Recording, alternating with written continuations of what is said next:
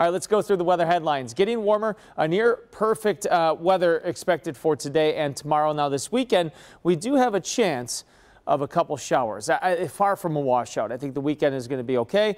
Just a couple chances of showers. High pressure in the meantime, going to give us a lot of sunshine for today.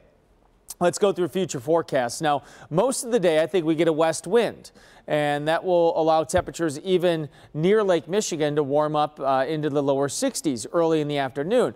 But then I think in the afternoon, the winds will go more southeast, and that will cool things down a couple degrees right along the lakeshore, especially north of Milwaukee, your typical colder near the lake spots from Port Washington to Sheboygan.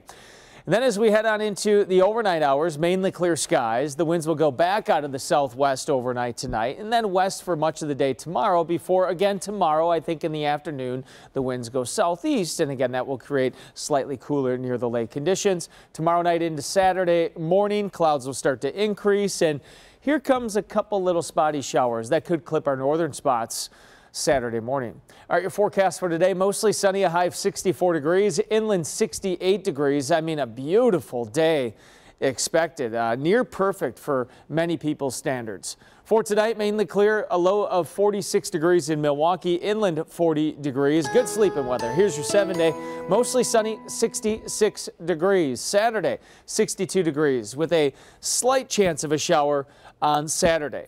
On Sunday, a slight chance of showers, 62 degrees in Milwaukee, 67 inland. Monday, Tuesday, Wednesday, each day looking dry. Highs in the 60s with inland spots topping out around 70 degrees.